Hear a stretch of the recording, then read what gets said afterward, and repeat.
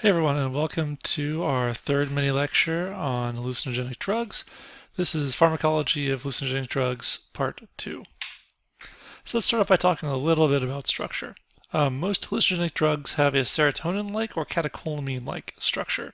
Serotonin-like or indolamine include LSD, psilocybin, psilocin, DMT, 5-MeO-DMT, and synthetic tryptamines. Whereas catecholamine-like include mescaline and NBOMEs. Amphetamine can produce hallucinations as well with high enough doses. So generally speaking, structurally, they're either like serotonin or they're like catecholamines with a few exceptions. So, word on receptor binding. Almost everything that we're talking about is mediated by 5-HT2A receptors. If you remember back to our serotonin unit, we mentioned back then that a lot of hallucinogenic effects are mediated by this receptor type. So LSD, for example, binds with a very high affinity to at least 8 5-HT receptor subtypes. Catecholamine-like hallucinogens also bind to serotonin receptors.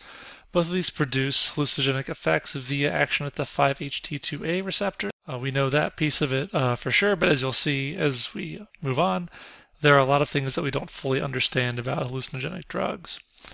LSD is extremely potent, as if you remember from our discussion of the doses necessary. A lot of this has to do with its unique interaction with the receptor, which I thought this was super cool. So when it binds, it forms a sort of a lid, the conformational change that takes place when the LSD molecule binds with the receptor protein. It causes a conformational change in that receptor protein that forms a sort of lid over the binding pocket, which traps the drug in place, meaning it continues to bind and exert its effect. Typically, drug molecules bind rather loosely and sort of bind and unbind readily. Not the case with LSD, which remains sort of locked in place. So while most hallucinogenic drugs work via 5-HT2A receptors, some do not. For example, salvinorin A, which we talked about earlier on, works as a potent kappa opioid receptor agonist, so it's not producing its effect through 5-HT receptors, making it pretty distinct from the other classes of drug we've talked about. This accounts for some of the dissimilarities in the drug's subjective properties. So this drug genetically produces a different subjective profile than the other hallucinogens, though the hallucinatory mechanism for this drug is currently not completely understood. So let's take a little bit of a look at how exactly these hallucinogens work. So in this diagram, we have, in this panel, a brainstem 5-HT neuron, so a neuron with its cell body in the raphe nuclei, and it's projecting out and releasing serotonin into deep layers of the cortex, as well as, in particular, layer 5, the prefrontal cortex. And it's having this sort of excitatory effect via 2A receptors. So that's serving to increase the amount of glutamate that's released here in layer 5, exerting its effect on NMDA receptors and AMPA receptors. So something that we know is that hallucinogens disrupt the normal rhythmic oscillations in the cerebral cortex. So we haven't talked a whole lot about neural oscillations in this course, but an oscillation is basically a rhythmic firing of a population of neurons. And typically it is indicative of communication between multiple brain regions. So this rhythmic activity depends upon glutamatergic cortical networks, so this glutamate input coming from other sites in the cortex. And a disruption of this sort of system accounts for some of the consciousness altering effects. So at base we have this system where we have serotonin signaling happening here, influencing cortical layers that are going to be part of this oscillatory network, so they're going to be releasing glutamate onto prefrontal neurons. As well as we have serotonergic input here under this deep cortical layer, as well as to the prefrontal cortex itself. And since hallucinogenic drugs work on 2A receptors, which are present not only here in the cortex, as well as here in the prefrontal cortex, so they're going to be disrupting normal activity in these regions, which is going to disrupt the glutamate signaling, which is necessary for that regular rhythmic activity. So I know it's kind of an unsatisfyingly vague description of how does a drug produce a psychological disruption in hallucinations, but sort of the best explanation that I can give is that this rhythmic state is necessary for normal conscious behavior, and hallucinogenic drugs alter that rhythm. So let's talk a little bit about hallucinogen abuse. There's not really high abuse potential with hallucinogenic drugs. You just don't see a lot of it. There's no withdrawal symptoms, so using this drug and then abruptly stopping doesn't cause any ill effects. It's not an effective reinforcer, so rats and mice really don't work to self-administer it. It's not really innately reinforcing in that it doesn't sort of act through that rote mesolimbic dopamine system that we've talked about in pretty much every other unit. It's not strongly reinforcing.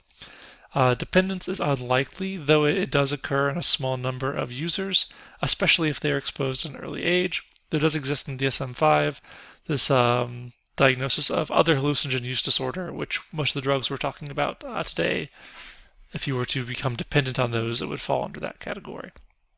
But yeah, unlike most of the drugs that we've talked about, there is little abuse potential, no withdrawal, and it's not a reinforcer. So you might be wondering, why is this considered a Schedule 1 substance? I don't really have a great answer for that. It probably shouldn't be. So speaking a little bit about tolerance, tolerance does develop rapidly to most things we've talked about. DMT and 7-RNA do not produce rapid tolerance to repeated use, but the others do. The mechanism that is most likely at play here is downregulation of the 2A receptors. And in fact, this has been demonstrated in a rat model. So overuse or chronic use of hallucinogens can produce a downregulation or a decrease in the amount of serotonin 2A receptors that are available. So what are some issues that can come along with hallucinogen use? Well, as you have probably heard about, you can have a bad trip, which could mean you're having a hallucinogenic experience accompanied by acute anxiety or panic.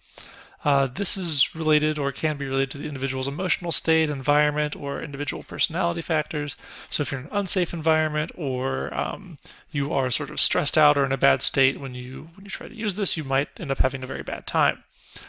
Flashbacks can be produced by certain hallucinogens, so people can re-experience hallucinations even after drug use has stopped. Typically, this is more intermittent, but in certain cases, this can occur for a long time and be considered hallucinogen persisting perception disorder, or HPPD, which causes those afflicted with it distress and life impairment.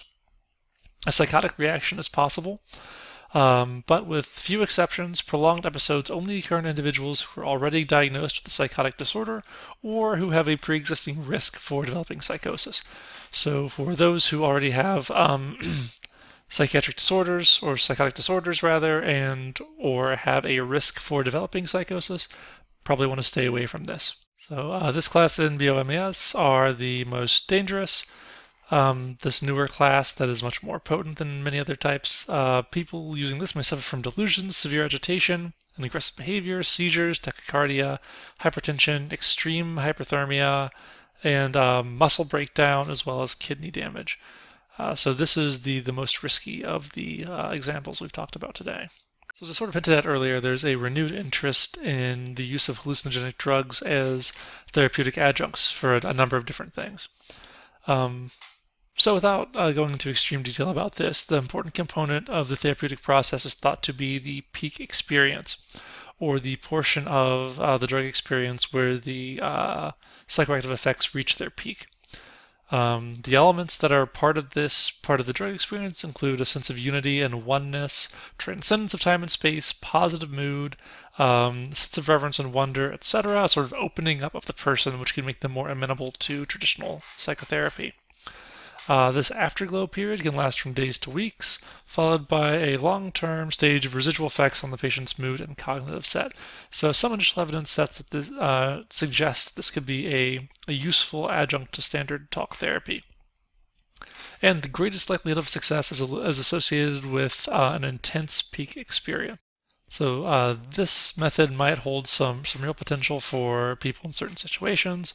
I know this can be especially effective for people who are facing sort of an end-of-life diagnosis. The use of hallucinogens can help people cope with the inevitability of a rapidly approaching death. In addition to this, there's some initial work being done looking at psychedelic drugs or drugs that work on serotonergic receptors as a means of facilitating addiction therapy. Okay, so that is it for our part 2 discussion of the pharmacology of hallucinogens. We'll see you next time.